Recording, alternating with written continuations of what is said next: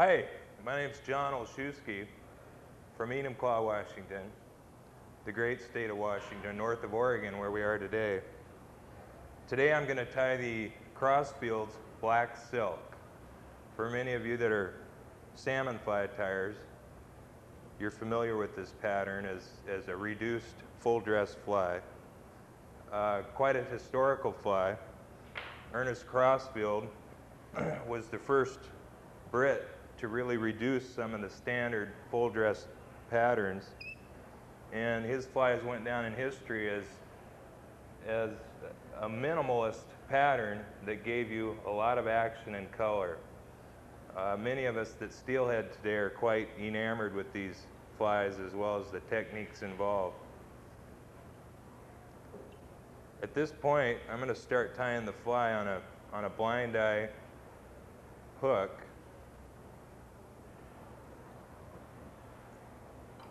And since this hook has no eye, I'll be attaching an eye of twisted silkworm gut. Twisted silkworm gut was used for the eyes of flies before the technology was evolved far enough to make a quality return loop eye on a hook. Silkworm gut itself was used before monofilament was invented. So anybody that has tied these flies is familiar with the product. So I've started my thread about 1/4 of an inch behind the end of the hook. And at this point I'm going to take my gut loop and attach it lightly with 2 threads back towards the front of the fly. And once I have this attached, I can go ahead and adjust it so that I get the size loop I want. Now this fly, the black silk by Ernest Crossfield, is a silk-bodied fly that it's got no fur at all on the body. So in making a gut loop connection, I want this gut to be as smooth as I can get it along the shank of the hook. And to do that, I've had this gut in my mouth for 15 minutes or so, just softening the ends of it. I've made my loop, I've attached it to the hook, and now what I'm doing is actually taking the twist out of the gut.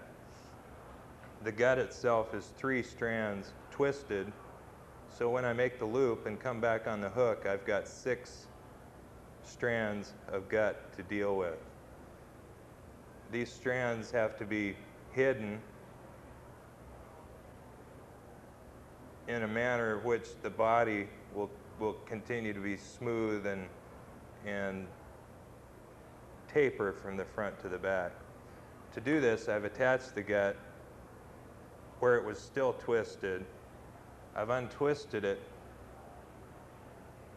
all the way up to where the thread catches it, and at this point I can start tapering the gut into the hook itself. So it's untwisted, and I'll wrap back onto the untwisted sections about 3 wraps. And here I have 6 individual strands now from the twist facing to the back of the hook. And what I'm going to do is align them so they're all coming out parallel and even on the bottom of the hook shank. And I've got them separated now, so I've got the 2 on the one side, the 2 on the other side, and then the 2 out of the middle separated. And the 2 out of the middle will be the first ones I remove. With an X-Acto knife, very, very carefully, I'll come in and taper these back to the back. And by tapering like this, I have no steep junctions on the hook shank. So I've tapered the 2 out of the middle, and now I'll wrap back and cover those. when I get to that point, now I'm down to 4 strands. I'll take the 2 out of the middle and take them off, again, tapering as much as I can and not taking them off at the same length. We're trying to build gradual taper and a smooth transition to the hook shank. So with those 2 pieces removed, I'll wind back beyond where they were cut and get just to a point where now I've only got 2 strands of gut. Where I started with 6, I've got 2. Now it's important with these last 2 to be very delicate with the cutting. It's got to be done at a real shallow angle, and they can't be the same length. So I'll take the first one and really trim it down, wrap back almost to the point where I've cut it off, and then I'll come in again and taper out the last one. At this point I've got the gut attached. It goes well past the halfway point of the hook shank, and it tapers into a smooth, neat transition into the hook. You'll notice I'm twisting the thread, the bobbin, and the reason for that is I want to get as little thread onto the hook as I can, and each wrap of thread being flat will go farther and cause less bulk. So you see my hand going back and forth, and I'm actually painting the thread onto the hook shank. Many of these procedures seem like they're overkill, like they're unnecessary, but we're really building a house of cards that we want to build to last, and each step affects the next one. And if something is not done right, eventually it'll catch up to you and cause a problem. And if not, as the tire, you know it's not right. So it's worth doing it right and being happy with what you do. Okay, I'll use my bobbin as a plumb bob, and you can see that my thread is almost back to the point of the hook. Now where I want my tag and tip to start is at the point of the hook. So I'll come back a little bit more and see how we look. Right there is where I want to tie in my first material. This fly, as most salmon flies, has a tip and tag, the tip being silver tinsel, fine oval silver tinsel, and the tag itself being golden yellow floss.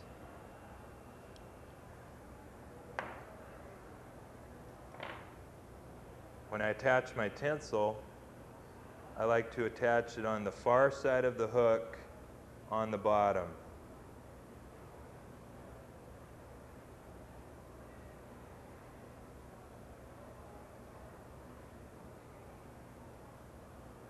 My tinsel's attached, and I'll go ahead and run my thread all the way back to where I'm going to start with the few turns of this oval tinsel that will be the tip of the tag.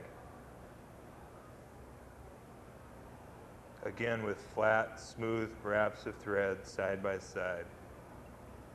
And when I get back to this point where I'm going to start, I want to make one wrap of thread as thin as I can on the hook shank, just so I have a hint of taper in the thread. Now I'll come back forward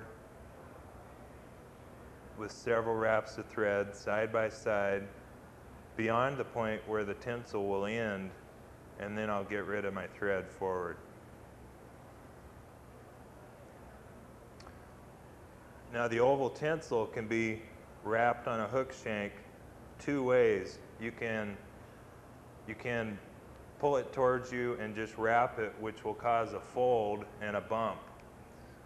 Or you can have your tinsel coming straight from underneath the hook, pull it up, and then you're just turning the tinsel rather than folding it.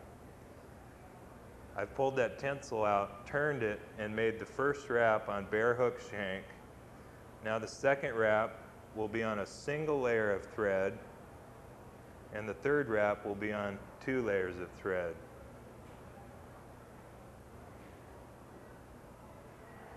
Now I've made 3 wraps of tinsel, and I'll tie it off at this point.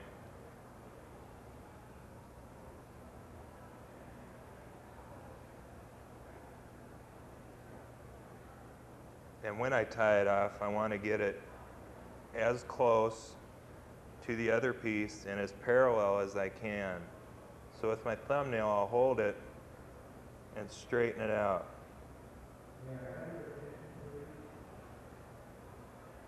Now I've got 3 wraps of tinsel over that thread, and I'm going to come forward and hide the butt end of this tinsel with smooth side-by-side wraps of tinsel. I'll come up to the point where I started the tag.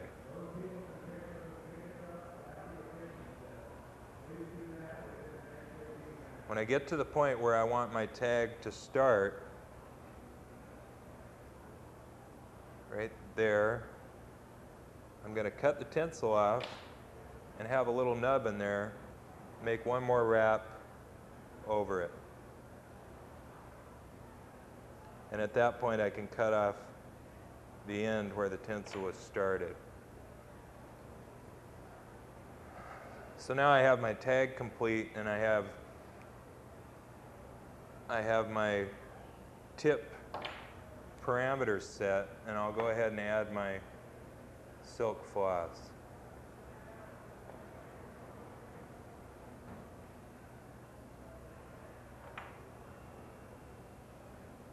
Now this floss is very, well, it's genuine silk, which means that if you have any oils at all on your hands or burrs, you will pretty much destroy it.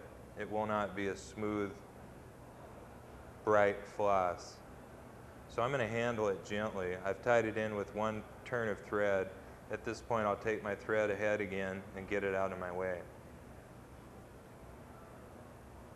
And gently I'll start the floss,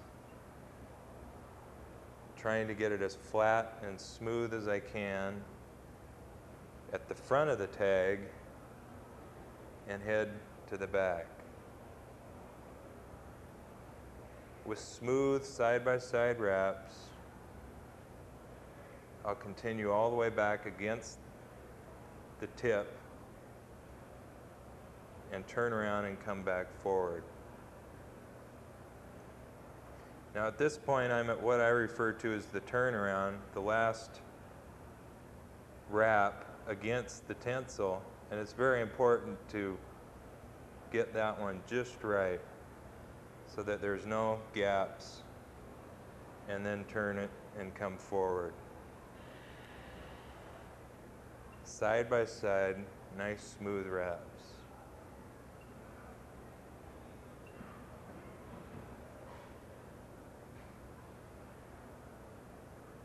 To that point. Now I can unwrap my thread all the way to where it was tied in and unwrap 2 or 3 further turns. At this point I've unwrapped turns of thread that are underneath the silk, and the silk is tied in by itself. At this point there's no thread holding the silk. I'll make 1 wrap underneath to catch the butt ends, and at that point the tag is done.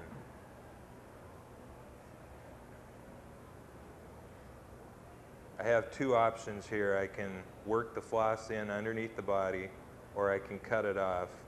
And in this instance, with this fly being so slim and light in the rear, I'm going to cut it off, and that will be an unnoticeable piece of bulk. For the tail on this fly, we're going to use golden pheasant crest.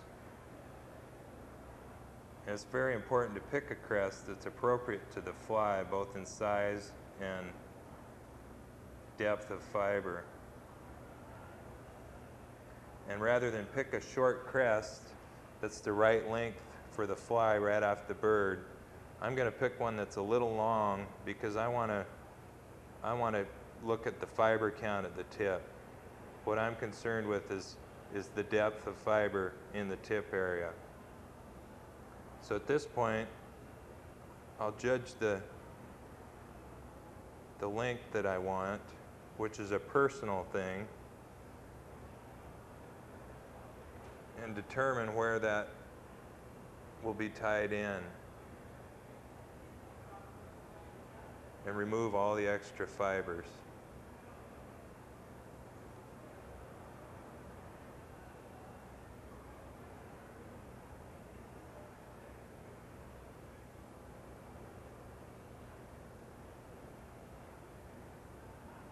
That's what I want, a little bit of bulk in the tail, but not a real high arcing crest as in a lot of the classic salmon flies.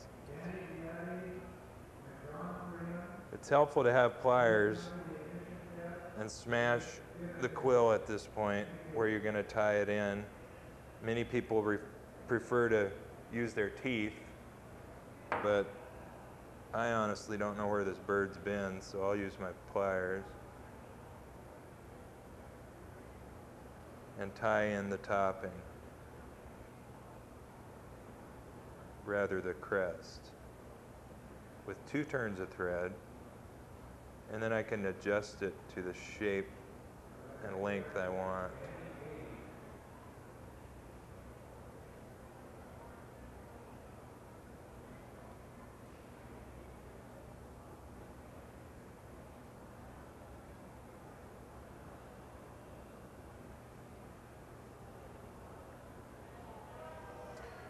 After I've got this tied in, I'll leave the stump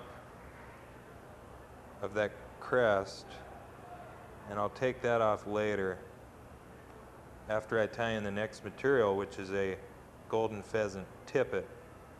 This pattern calls for tippet in strands, but rather than using strands, I'm going to use a tippet, and I'm going to strip it down and then cut the middle out of it so that I have just a few fibers on either side of this quill,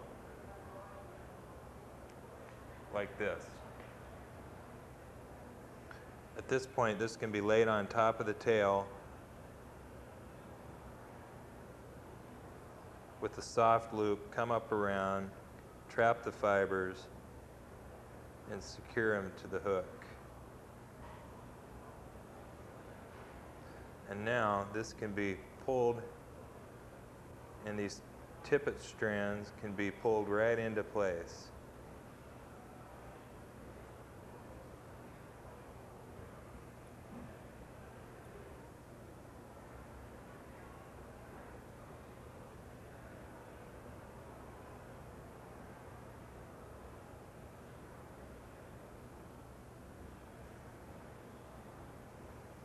And I like the looks of that, so at this point I'll take off these tippet fibers at a rather exaggerated angle, again to smooth out the lumps and bumps. And as well, I'll take out the tail bud at this point.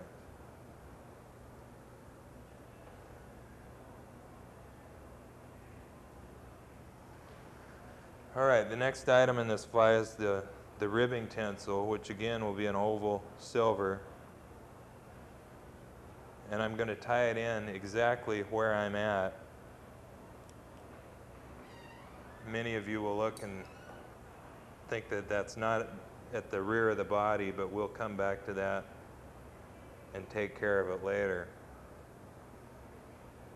So the tinsel is tied in at this point, and we'll just make even, smooth wraps of thread right back up towards the head. Now with this tinsel, I have an option when I get to where the gut was tied to the hook itself. If I don't like the smoothness of that taper, in this case I don't, I can take care of a lot of that with this tinsel at this point.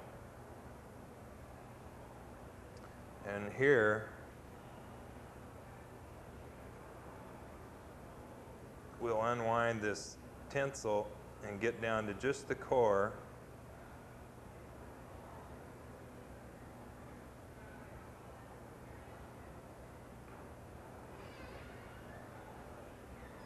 And then come forward and bury it.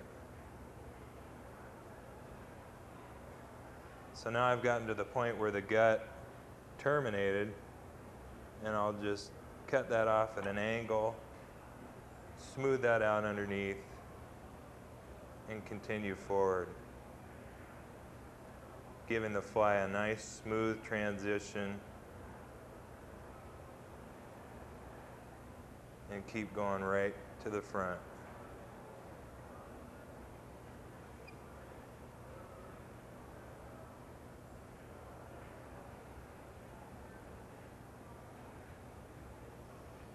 Now the pattern, the black silk, calls for a black silk body, hence the name, as well as a claret hackle. In this case,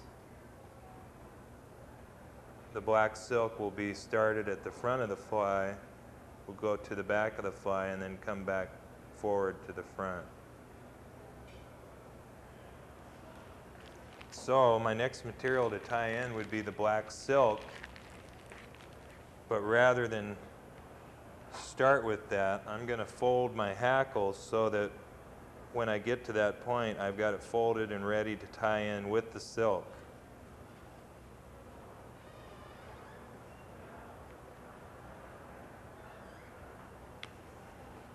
The hackle will be tied in midway in the body, but it will be tied in with the silk itself.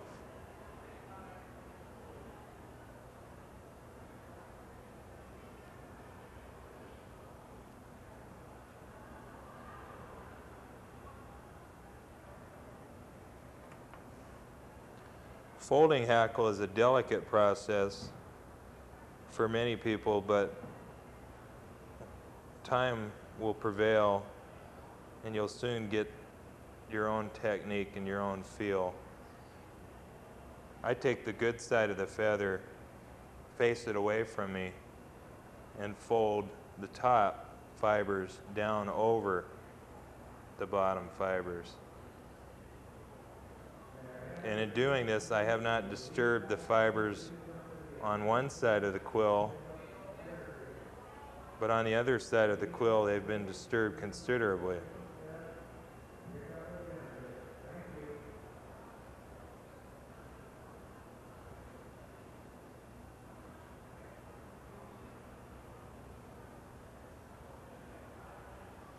Okay, so that hackle is folded, and when it is wrapped up the body, the side that I have not disturbed will be the outside. The side that I have folded will be the under fibers, and that'll give me a nice smooth hackle with all the fibers pointing the direction I want.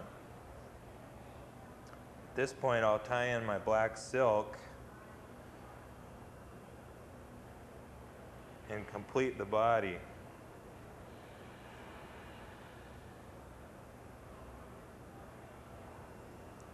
The silk has to be handled gently, particularly with the condition of my hands, because it will turn into a frayed up mess.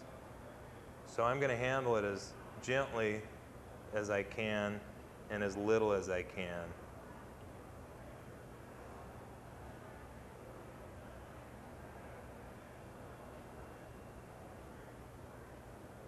Tying the tinsel in, or the floss in, excuse me,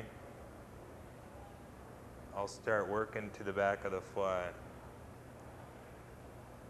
Now from the camera angle, you may see just a hint of white between some of these wraps, and that's simply because I'm I'm building bulk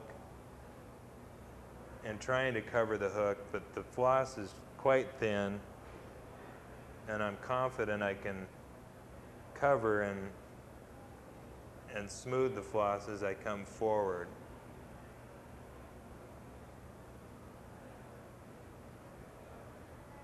So on my last trip forward with the floss, I'm confident I'll be able to smooth this out if we keep the floss in good condition.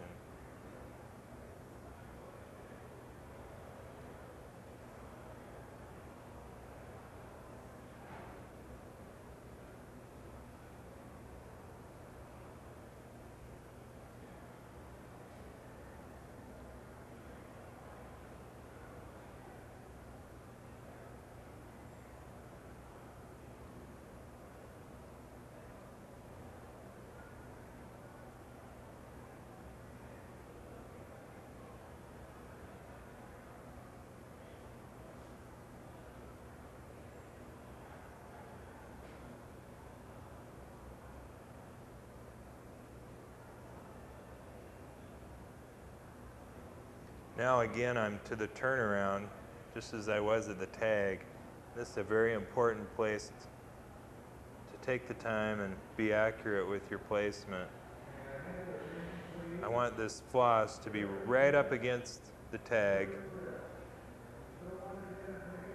and then come back forward.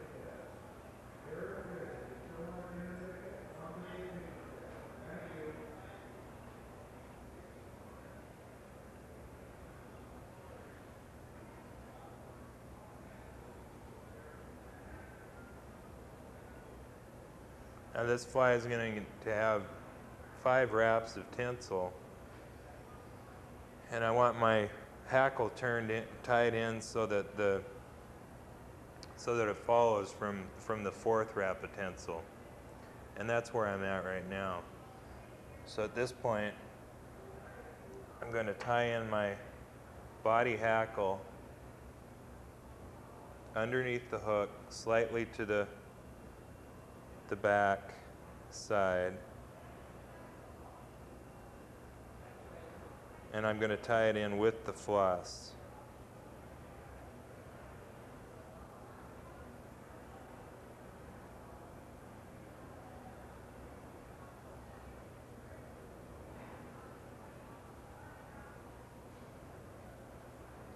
Coming forward in nice, smooth, flat wraps.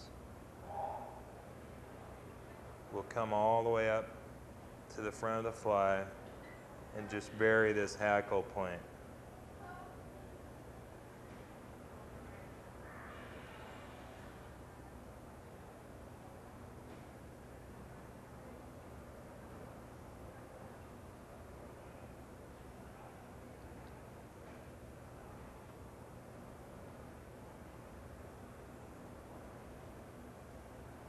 Now at this point I can cut the hackle off at the point, or I can continue wrapping depending on the condition of the body, and I'm going to decide to cut it off at this point.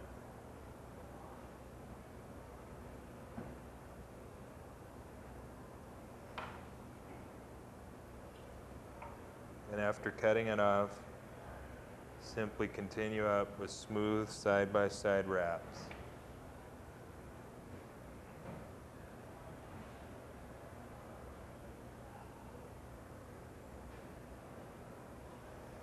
It's not unheard of for a salmon fly tyer doing fine silk work to use silk gloves when handling this floss. And to do your very best work, that's certainly what I would do.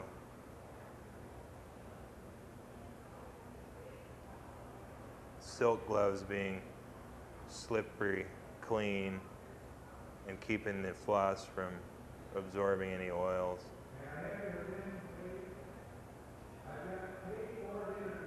Now I'm up to the front of the fly, where I tied in the floss. And if I can get this unhooked, I'll tie it off here.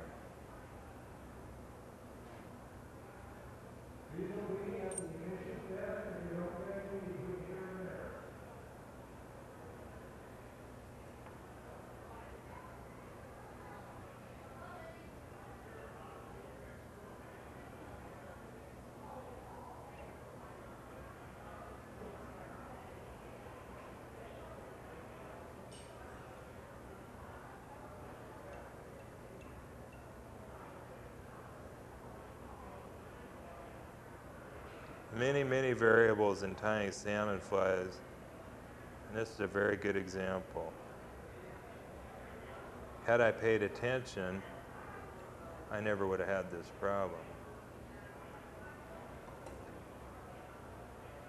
So, we've got the floss almost to the point where we want to tie it off. And at that point, I'll reverse some wraps on the thread so that the floss has got itself tied in. There's no thread holding it now. And then come up behind it and capture it.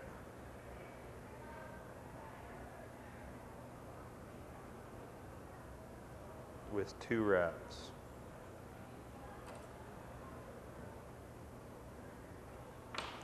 And at this point, I'm ready to rib the fly with the tencel. Again, the tencel, rather than being folded, will be pulled out parallel to the body and turned and started. The first wrap, and then the second wrap capturing the hackle. Second wrap right in front of where that hackle is tied in, and then continue to the front of the fly.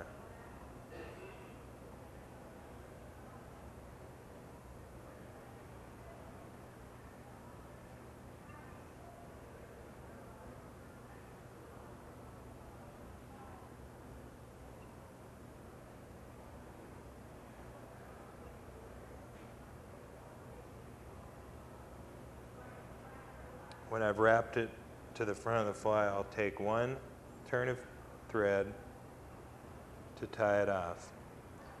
The temptation at this point is to cut this tencel off right next to the thread, but I'm not going to do that because I've only got 1 wrap of thread holding the tencel, and after I wrap the body hackle, I can get rid of this.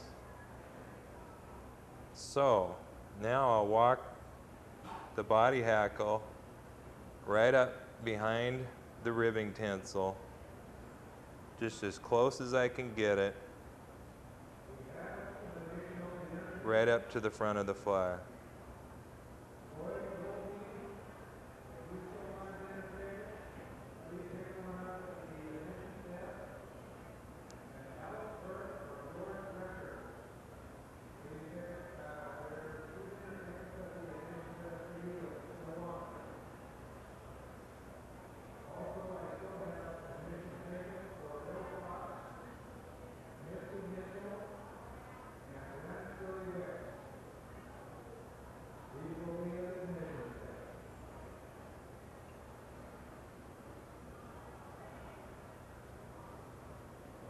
When I've gotten this hackle to the point where I'm happy with where I've stopped it, I'll tie it in with 1 turn of thread, place it on the side of the hook, and come forward 1 more turn.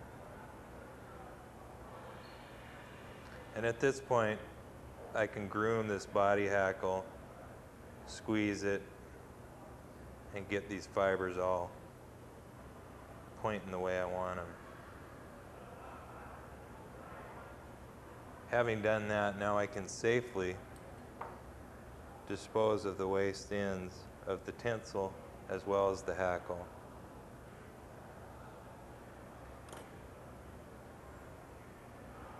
And after exposing those butt ends with the cut, I'll make one more wrap just for security. And at this point I can start with the underwing of the fly.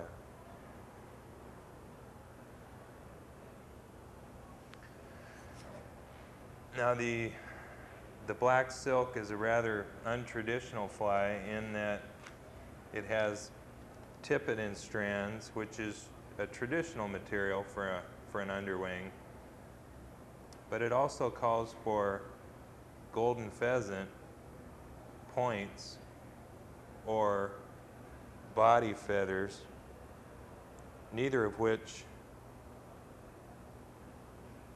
are appropriate in size for this fly. So I will use dyed hackle just to get my hint of red. Again, I've done the strands just like I did the tail. I'm going to set these over the hook so they're laying tent-like right over the front of the fly.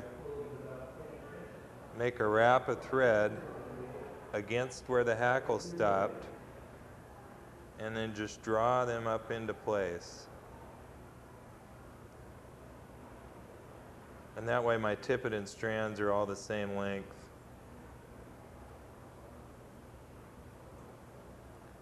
And not bothersome.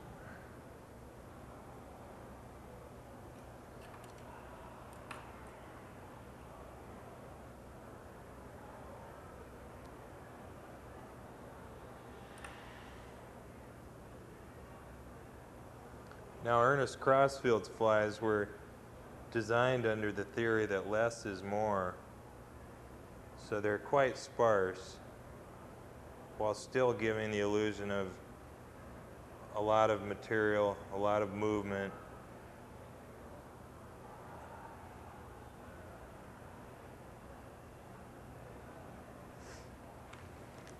And again, this is all the underwing, so it will be covered in the front by other materials.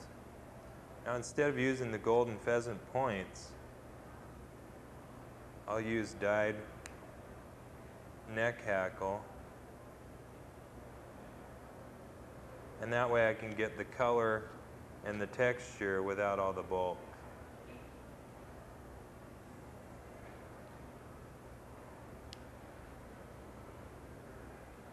Picking out two reasonably close matched feathers.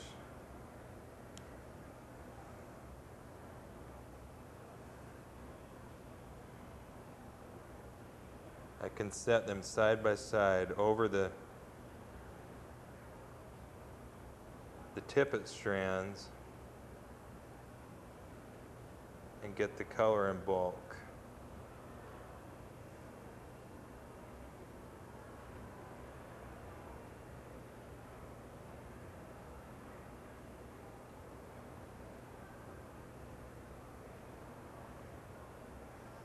You may notice that I'm not stripping off a lot of material off these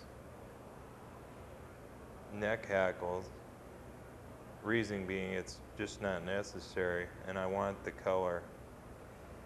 So tying them in with one or two wraps of thread, I'll draw them up into place where I want them.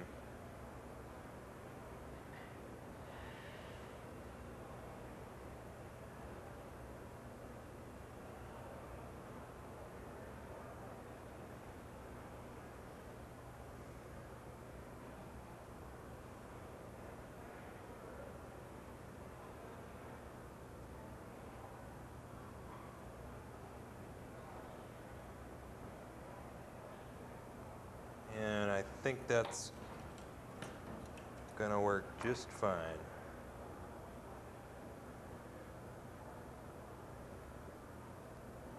Now when I reach in here, I've cut the hackle quill, so rather than pull all those extra fibers through, I'm going to pinch the wing and then pull them through and get less disruption.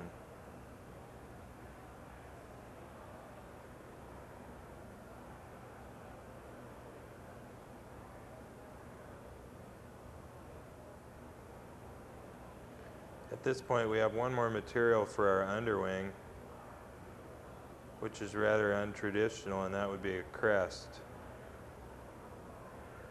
of the golden pheasant.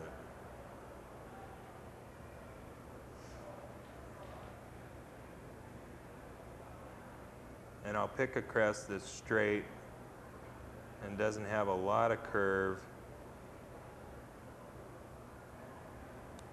because it's going to be covered in the front as we continue anyway.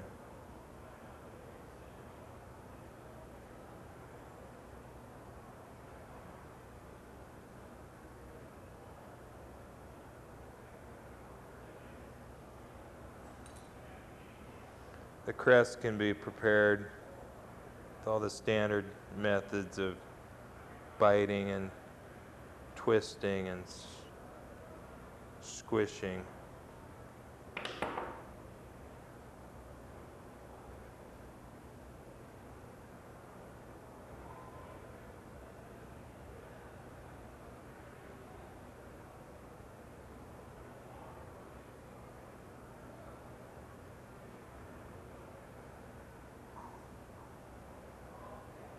And I think I like the looks of that.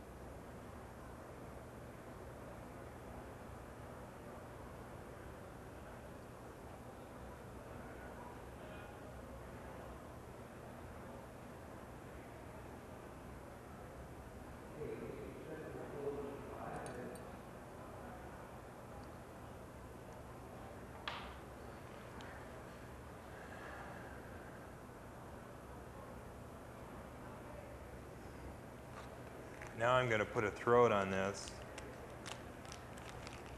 and what I'm using is a dyed guinea hen. The pattern itself called for blue jay, which I don't prefer to use, and is especially not appropriate on a fly this size. Again, this feather will be doubled just as the body hackle was.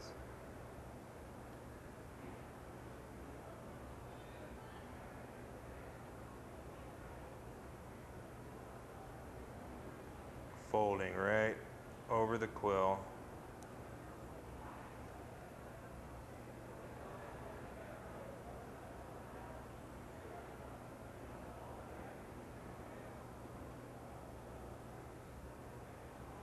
And there's a folded hackle. And what I'll do is I'll tie this in on the far side, not on the bottom, but not on the top. Just the far side. Come forward with my wraps of thread, and they'll be removed later. And now I can wrap this throat right up behind these butts of this underwing, and that will establish where my head will start.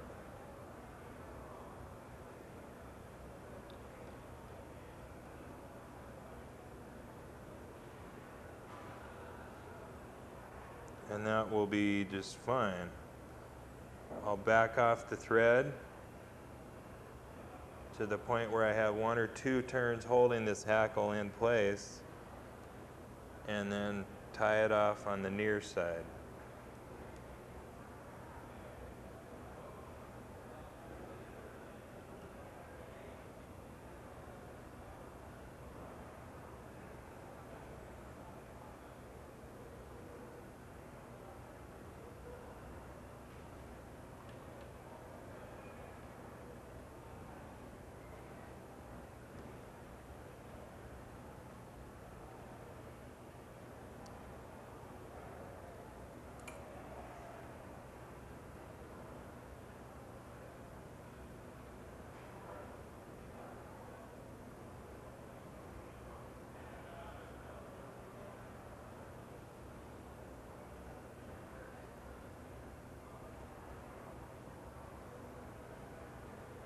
I'm doing is pinching the hackle just to get it to lay the way I want it.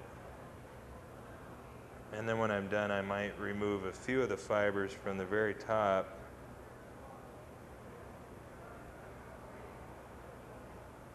just to aid in setting the wing.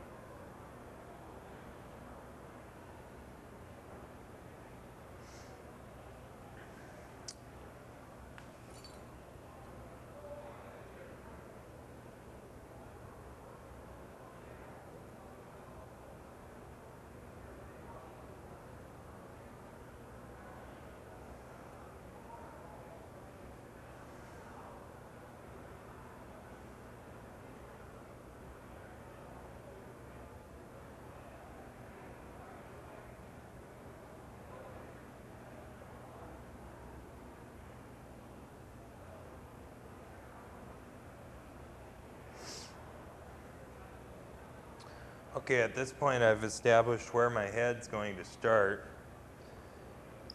and I can attach my black thread that I will use in place of my working thread.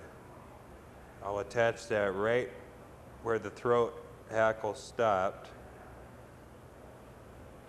just making a few wraps directly over the thread, trapping the thread,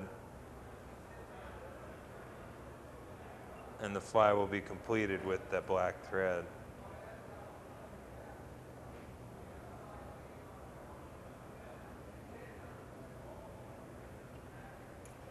And now I can take these wraps off till the point where it's trapped.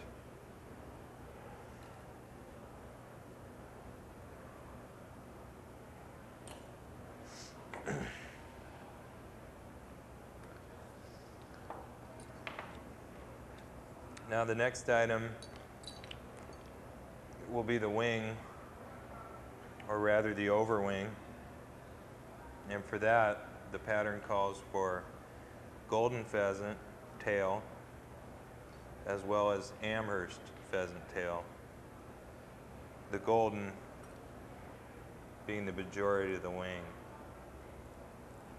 On a fly this size I like to use approximately 6 fibers of the golden and then 2 or 3 of the Amherst underneath.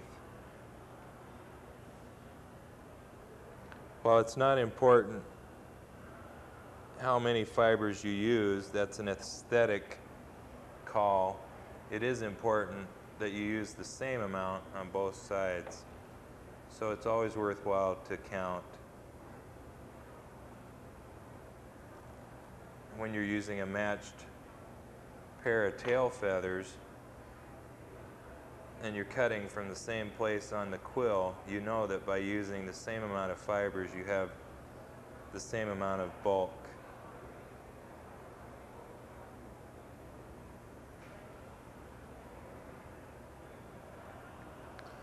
Now I have right and a left fiber from the golden pheasant tail, and I'll take a right and a left from the Amherst,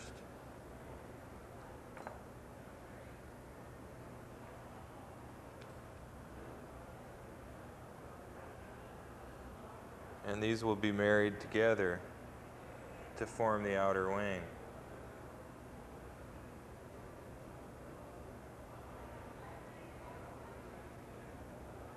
And you may notice that I've cut a little bit extra Amherst simply because it's easier to work with if I have a little bit extra, and then when I have it married I can remove what I don't want, and the wing has been much more cooperative. Again, I'll do the same thing for the opposite side of the fly.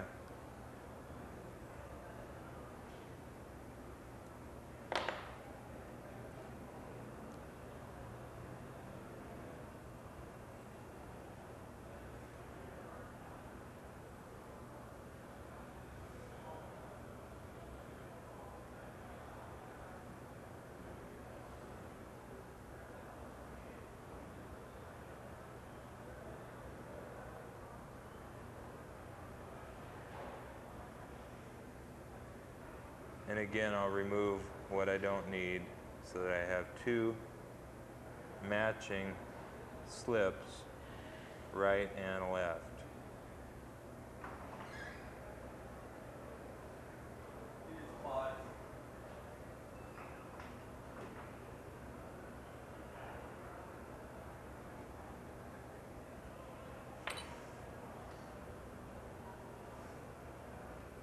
Now these fibers are going to be placed over the top of the underwing, and tinted gently right over the top while not covering the complete underwing.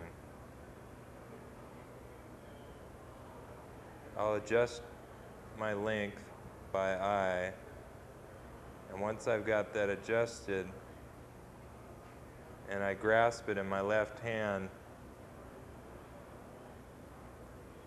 I've at this point assumed that I've got the right length, and I'll make a soft loop up through my fingers with the thread, down around the wing, bringing the thread back up and gently pull in an upward motion while I continue to hold the wing butts in place.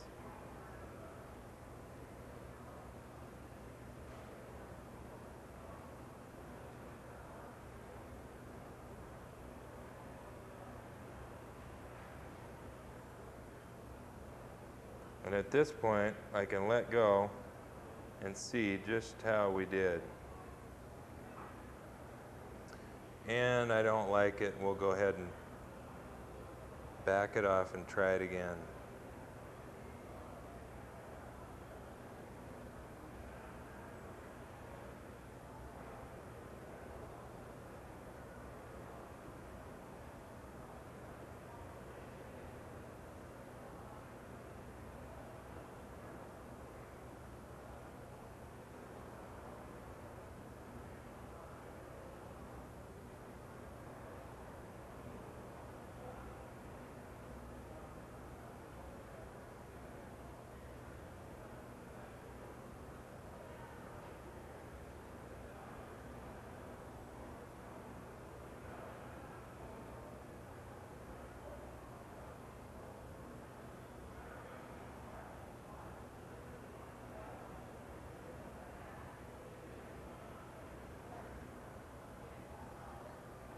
And that will certainly work.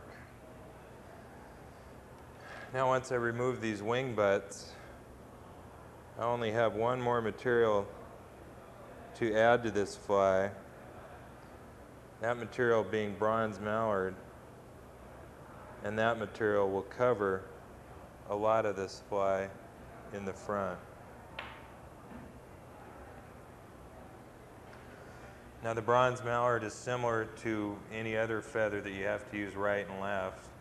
In this case, I've got feathers that I've been using, and what I'll do is separate the amount I want from the quill and then gently stroking it to a right angle from the quill.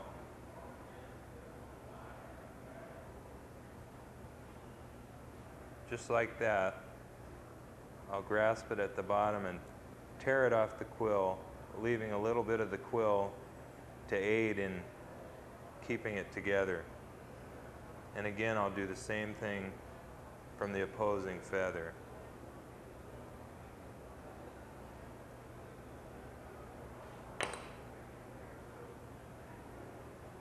Stroke it out 90 degrees, and then gently tear it off.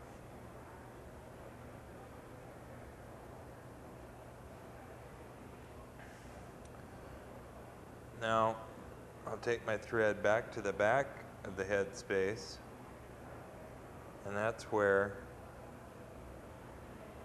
the mallard will be tied in.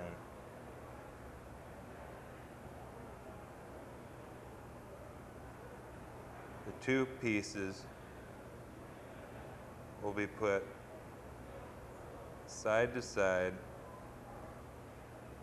and be laid right on the top of the fly in this manner.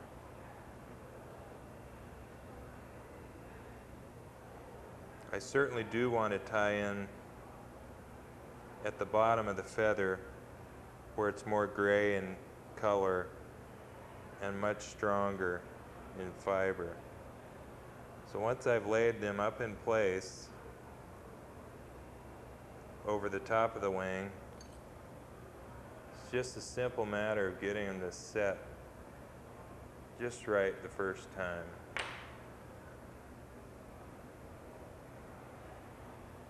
Lay them right up over the top of the wing, adjusting the length.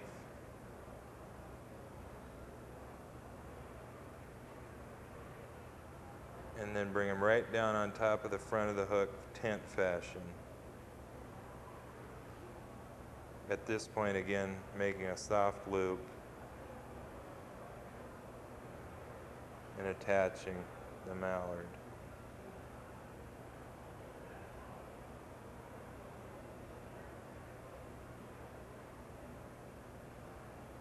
And that's set on there real nice.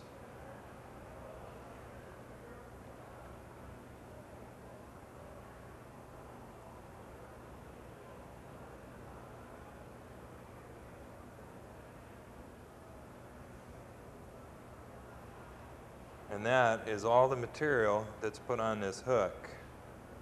Now this fly is obviously quite a reduced pattern in the sense of traditional salmon flies,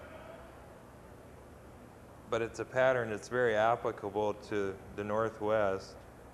It's a very good steelhead fly and can be tied in varying degrees of fineness. A lot of guys use different colored hair for an underwing, but the basic premise is you've got a lot of color and a lot of action on a small fly without a lot of material. So having cut off those butts, now I'll wrap the thread smooth and flat right up to the front of the head, leaving just a hint of the hook showing.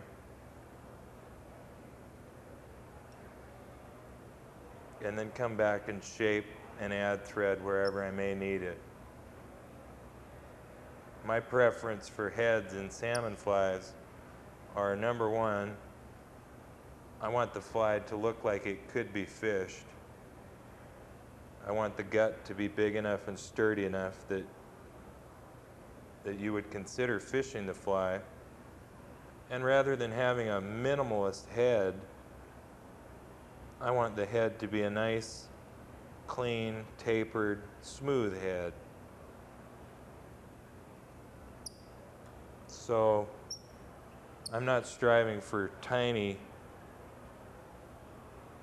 almost non-existent heads. I just want my heads to be well shaped and in a good proportion to the fly. I'll whip finish.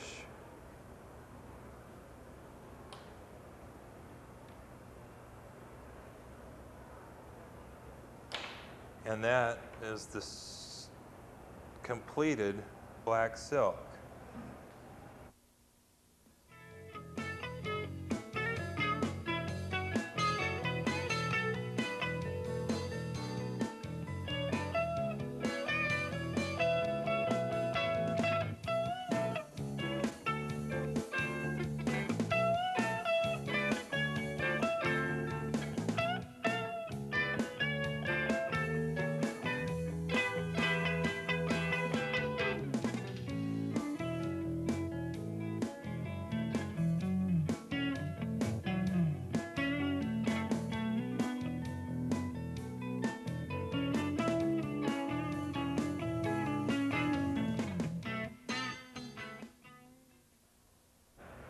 Hi, my name is John Simonson. I'm from Corvallis, Oregon.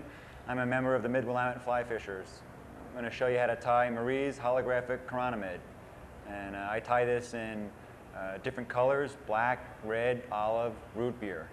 So first step would be to take a hook, and I use a small crystal bead the head of the fly. So you'll probably need to pinch down your barb on your hook and put that onto the hook shank. And the size hooks that I tie this in are Tiemco 200R style, and anywhere from a size 16 to a size 12. So after you've got the hook into your vise, I like to start the thread up near the eye of the hook.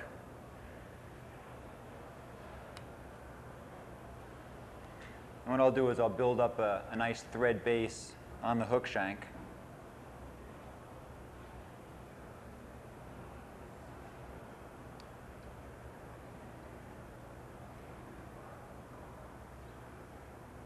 And what this allows me to do is get a nice taper on my fly so that it's very small at the bend of the hook and it's a lot thicker up near the bead.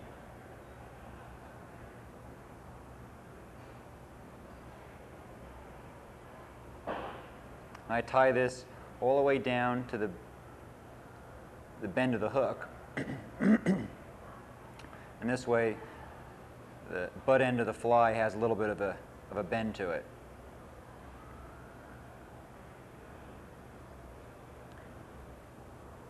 Next step would be to take your silver wire, which you'll use for the ribbing, and tie that in. And I unwind the thread so that it makes a nice even body.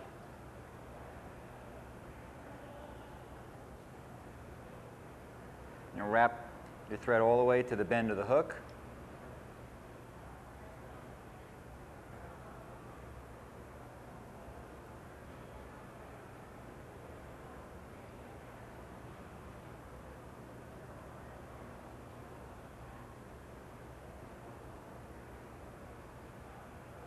We'll use that for our ribbing. Next step I like to do is take the tubing, and this comes in a number of different colors. It comes in red, black, burgundy, olive, and a number of other shades. And I like to use the medium-sized tubing. And it's very stretchy, it's like a rubber band. Tie it in and then stretch it so that it's real thin and wrap to the end of where the silver ribbing was wrapped.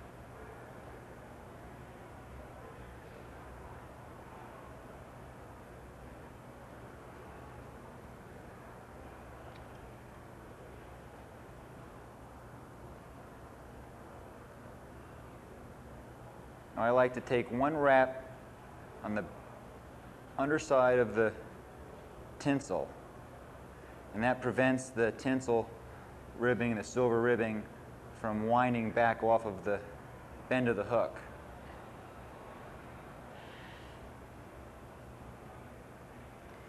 Turn your fly upside down. The next step is to take holographic tinsel or regular silver tinsel, anything that's shiny. That's going to represent the bubble that's on the chironomid, and that's the gases that are in the shuck, and that's how the chironomid comes to the surface. And I tie that on the underside of the hook.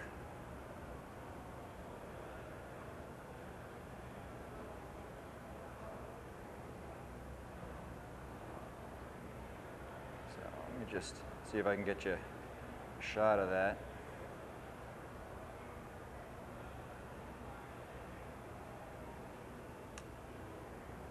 After you've got that secured, take your red micro tubing or black or whatever color you're using. Stretch it.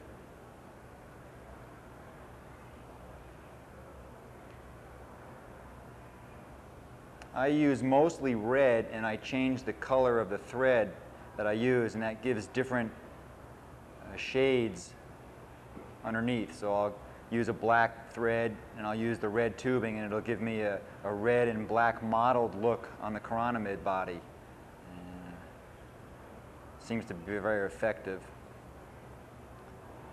When you get up to where you've got the holographic tinsel tied in, pull it back and then start wrapping in front of it.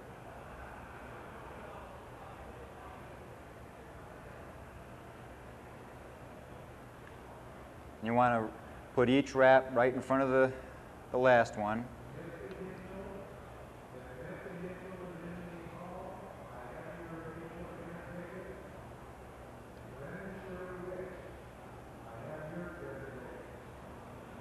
Tie that off when you get to the bottom of the bead.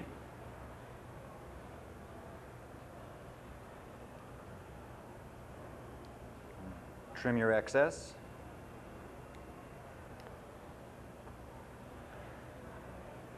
And then you'll take the holographic strip and you'll just pull that forward so that you can tie that off right in front of the, right behind the bead there, actually. Then you'll trim off the excess.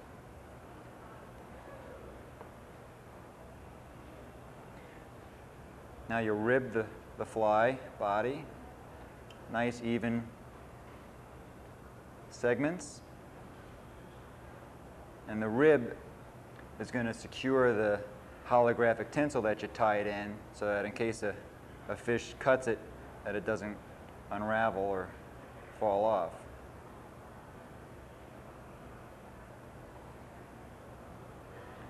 This tinsel on the underside was my wife's idea. She thought it would be a good way to mimic the bubble.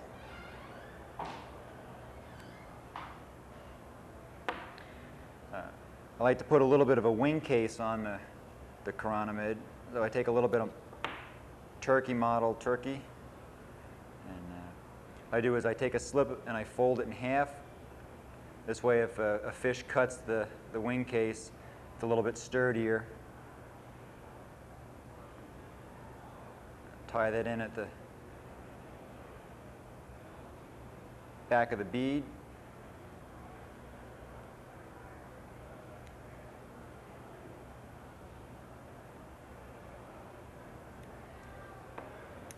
Chironomids have a little white tuft at the top of the fly, so I use ostrich herl to imitate that white little tuft that they have.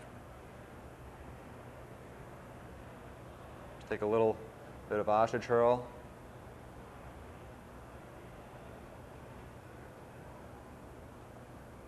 Tie that in right behind the turkey. Trim off your excess.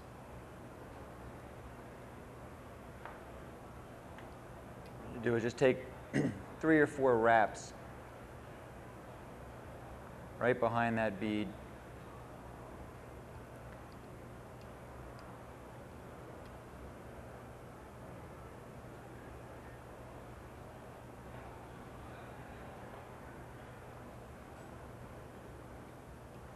Tie that off, and then you'll just trim that excess.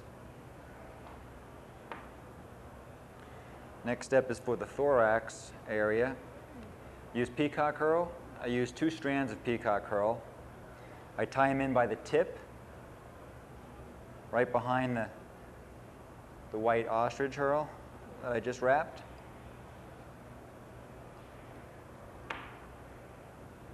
What I like to do is make the peacock herl a little stronger, so I wrap it around the thread.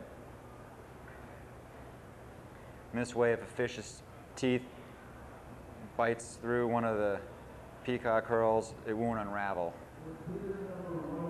I like to stroke it a little bit, get some of the fuzz out.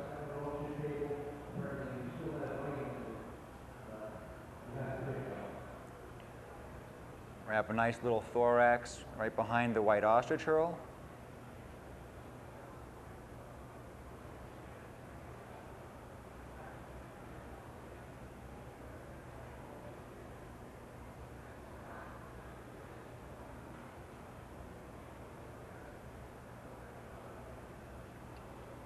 Tie that off.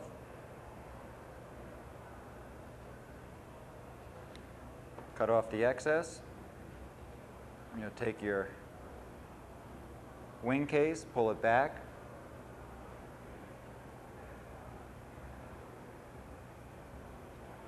secure it. Cut off the excess there.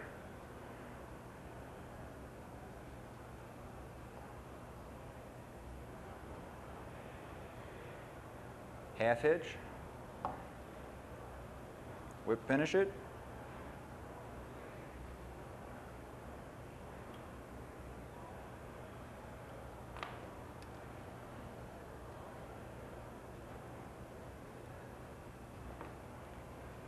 And there's Marie's chironomid. A little holographic on the inside. I'm not sure you can see that, but in the sunlight it looks great. Creates a little bit of a flash, and it's very effective when you fish it underneath an indicator and just slowly retrieve it in.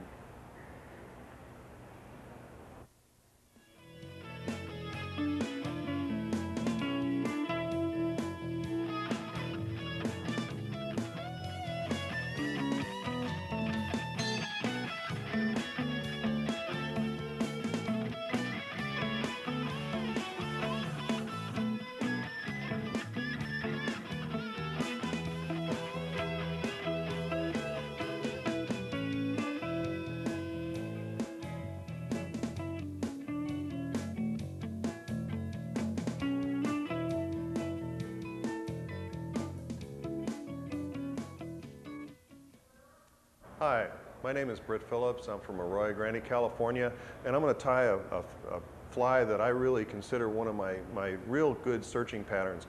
It's a crane fly. I call it a mosquito hawk, and it's something that you might see in your bathroom, in your kitchen, flying around. It's a big gangly looking fly, and some people call it a daddy longlegs. The pattern actually originated, to my knowledge, in the United Kingdom. They use it a lot on streams and rivers, and I found it very, very effective. I'm going to use a 2X long hook. I happen to use Camazan hooks in a size 12. It's just the size that I'm really comfortable with. It has a long shank. I'm going to start the thread a couple of eyes back from the eye of the hook. I'm going to immediately tie in some tinsel for ribbing. Now this is holographic tinsel. It's a real, as thin as you can possibly get it, like 1/69th of an inch or so. It's very, very small stuff. And I'm going to take it right to the bend of the hook.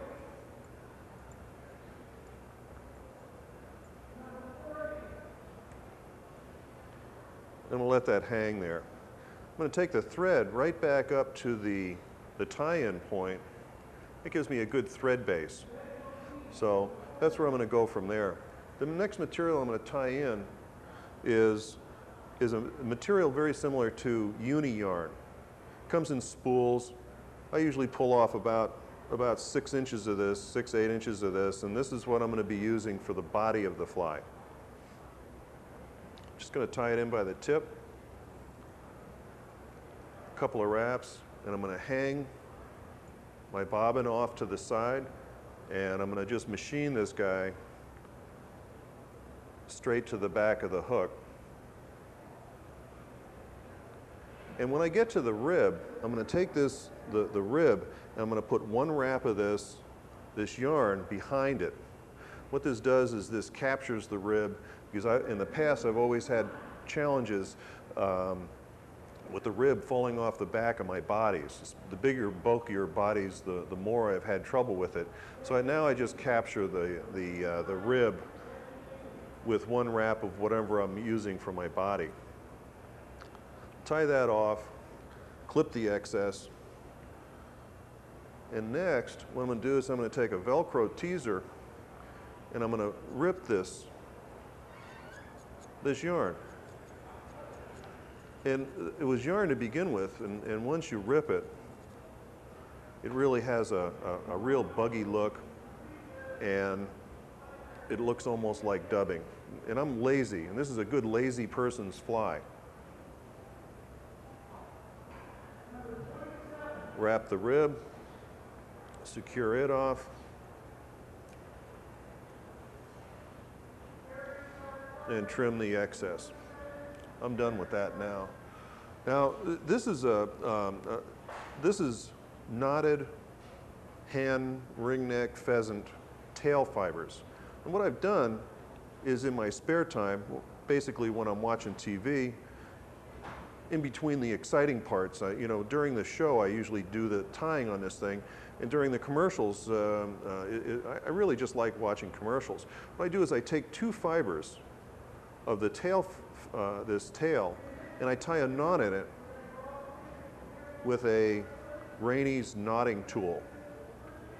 This is a hook latch tool. You may have these tools for working with braided dacron. And you make a loop and you put it through and you pull a tip through. It takes a bit of time, and it's the worst part of this fly. But to really get the effect of the fly, you need to go there and do that. What I'm going to do is I'm going to take a couple of these legs. These are 2 fibers each, and you can see the knots near the end. And the way I'm going to place these knots is just past the bend of the hook, because this is really a daddy long legs, and I'm going to have the legs angled down so that they're going to dangle underneath the water. Tie 2 of those on my side, and then grab 2 from the other side of the feather.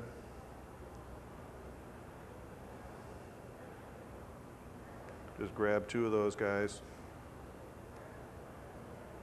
I'm going to tie those so that the knots are past the body on the far side, and tie them in and manipulate them so that they are down underneath the shank of the hook.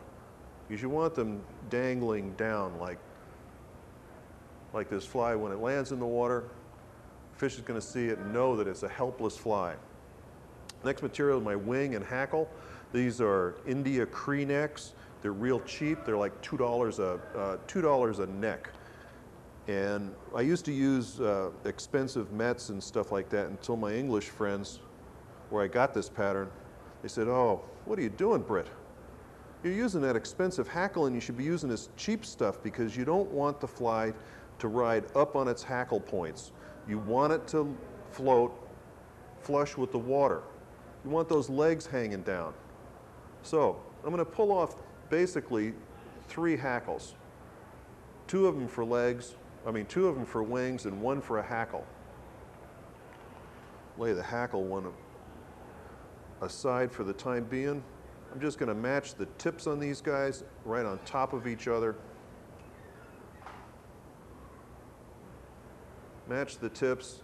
I'm going to measure it so that the length of the wing is going to be about the back of the bend of the hook. Trim it. Strip the fibers off the stem. Grab both of them right on top of each other, and I'm just going to lay that right on top of the hook and hold it with my thumb. Take a few wraps. And then sometimes, if you're good, you can hit it with your thumbnail and it'll split them like that. That's almost exactly what I want to do, but I want them split even more. So I'm going to grab these guys and I'm going to put a couple of wraps of thread behind that wing. When I got it about like a B-52 bomber, I have the wings set there. So now you have your legs draggling off to the back, you got your wings. Next I'm going to put on this hackle. Cheap big hackle is appropriately big, but bigger than what you'd normally do on this guy. This is a size 12, and this is probably hackle for maybe an 8 or something like that. Prepare the feather. Prepare the feather, tie it in, and then just leave it there. Next, what I'm going to be doing is I'm going to be putting on a little head. And this head is going to be some kind of dubbing. I'm going to use seal fur right here. I like seal. It has good sparkle. It's got good translucency. And I really like this stuff. I'm just going to put it on. I'm not going to put it real tight onto this thread. One thing it's really hard to work with, or a lot of people think it's a lot hard to work with, but it's not really. I'm just going to take that whole noodle and I'm going to push it up to the hook, and I'm going to take one wrap over the top. And what that does is that anchors the top fibers in this bit of dubbing. I go down to the bottom, and I'm going to start twisting that right on the thread. And it creates its own yarn, okay? So we got this yarn. I'm going to take it and I'm going to start wrapping a head of seal. When I've got enough, take the excess off, save that for later. Put a couple of half hitches. This kind of vise, you can flip the fly upside down and do your half hitches so that the down eye is up so that the thread doesn't fall off. Makes it work pretty good. Hackle pliers.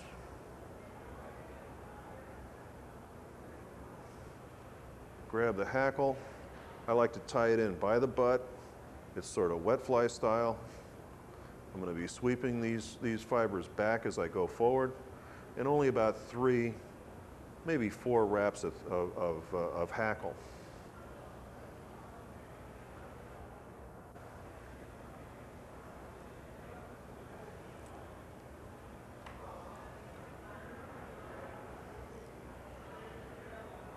Pull that back, make a very small head,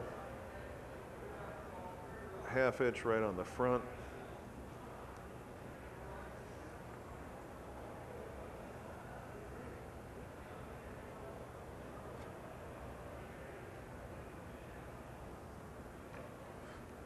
I'm going to trim my thread, and then I'm going to turn this fly. This is basically the done fly from the top view.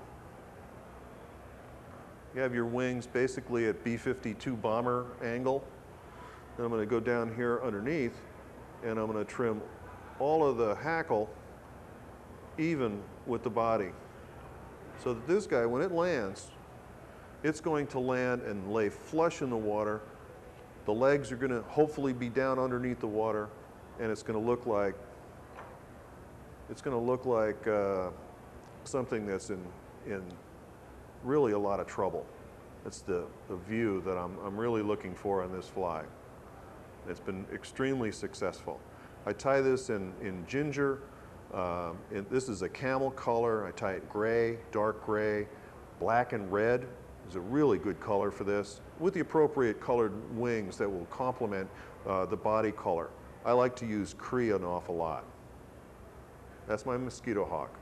Thank you very much.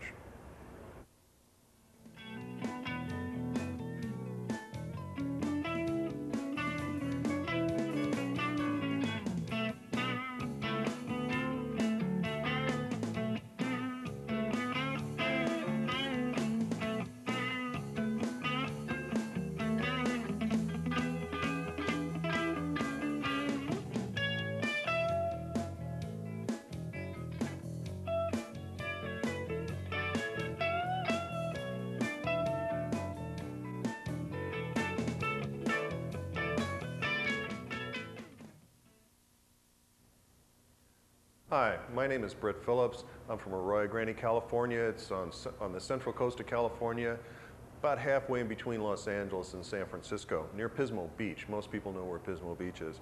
What I'm going to be tying for you right now is a little crustacean that I came up with. It's a freshwater scud.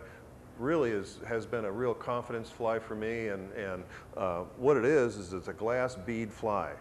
Now I tie them in a variety of different colors as far as the glass beads, as far as the dubbing, and what this little guy here actually is more of a handle than it is a tail. Sometimes I leave it on, sometimes I cut it off when I'm on the stream, but I like it. And sometimes I use that also as a shell back on this fly, okay? So the first thing I'm going to do is I'm going to talk a little bit about the hook. This is a straight shank Camazan B160 hook. This is a real short shank hook.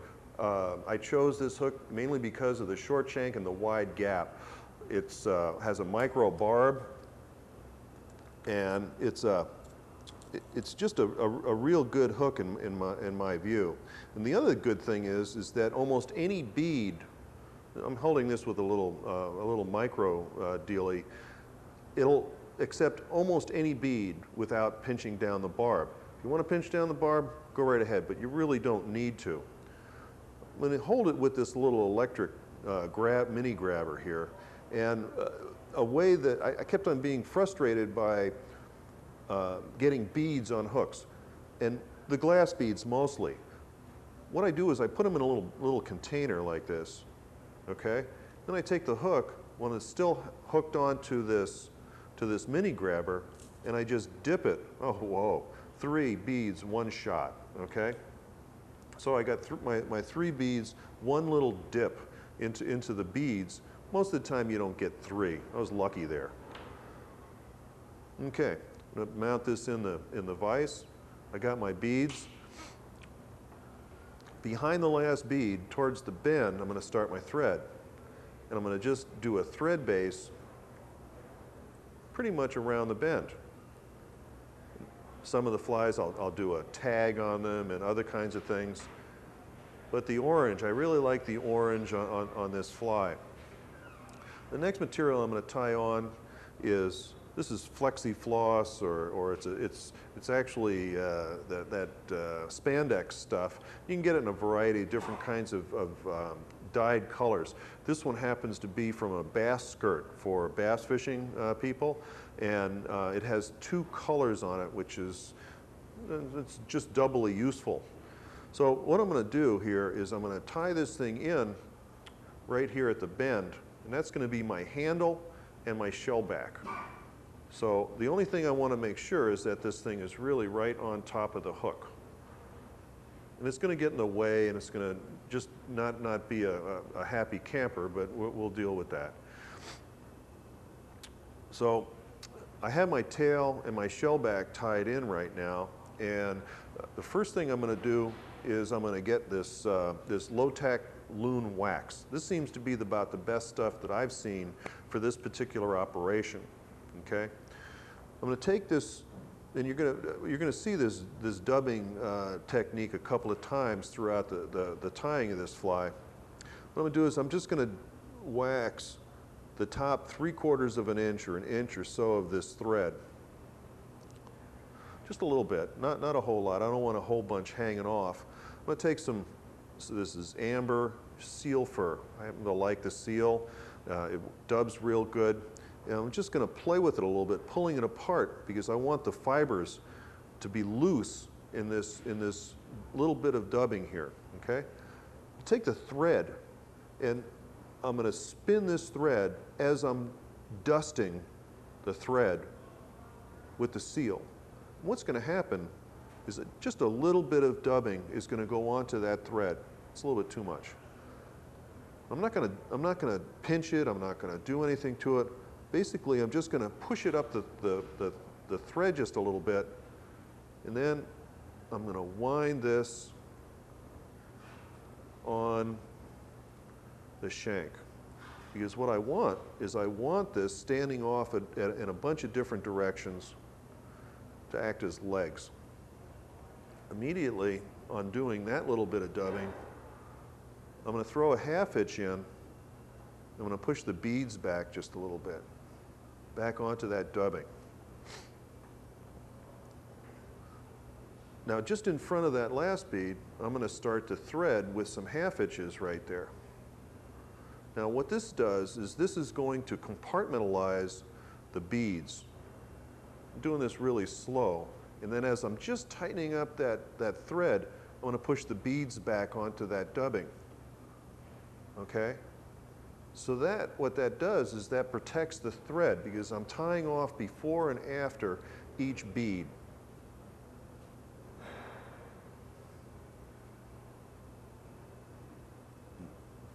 More wax. I call this spin dub, because you're spinning the thread and you're just pushing the dubbing on there.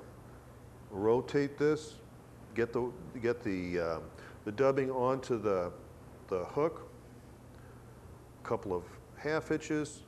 Again, just before I tighten up on that thread, I'm going to push those beads back. That pushes the knot back and it compartmentalizes that part of the fly. This bead is not going any place now because it's tied in before and after, okay?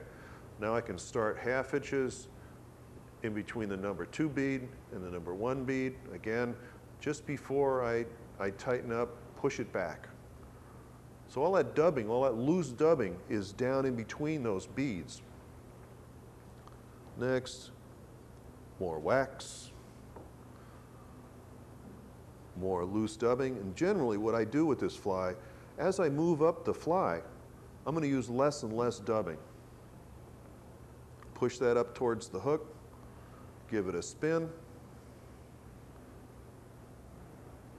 half hitches, 2 or 3 half hitches per segment is fine, and then push that bead, that front bead back. Crank this over. Last bead, half hitch. Okay, push that bead back.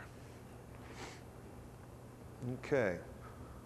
Now this last little bit, I'm going to change colors. And I'm going to use a little bit of pink seal. Same stuff, same technique, no different. Just going to play with it a little bit, just pull it apart. You can do this with the other dubbings too. The Angora goat you can use squirrel. Just depends on what you want to use. Spin the thread. That's all you want to do. Just spin the thread. Push it up to the hook. And when you rotate this guy, just ties it right on automatically. It binds it down by the thread that's after it.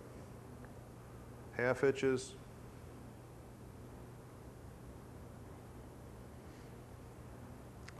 Now the shellback has always been a little bit of a hassle for me, and it doesn't really look all that great when I'm doing it. But you got to do it, so you might as well just go ahead and do it. Because you're doing it overhand, and it's just uncomfortable for me tying this material in. This one's coming out pretty good. And with this spandex stuff, I like to go behind it and also in front of it when I'm tying it off. So that what I'm doing is I'm putting thread wraps on both sides of this to pinch it. Anything that compresses, I like doing that a lot. So it just seems to help the fly, and it makes for a sturdier fly in my view. Stretch it, trim that off.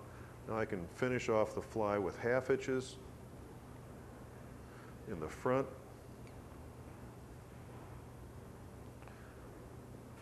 Trim my thread. Now this handle part here, I like leaving the handle on, okay? And sometimes you can get lucky. What you do is if you want that length of a tail, what you do is you take it out here and you stretch it. And if you give it a cut, it will split the tail. That's spandex. And you wouldn't believe the extra action that gives a little tail, okay? So I like that. Just for the action. If the fish don't like it, if they start following this fly and they turn away, cut the tail off. And the fish will be on this thing because they really like the shape, they like the shagginess of it. The tail is optional, okay? Thank you very much.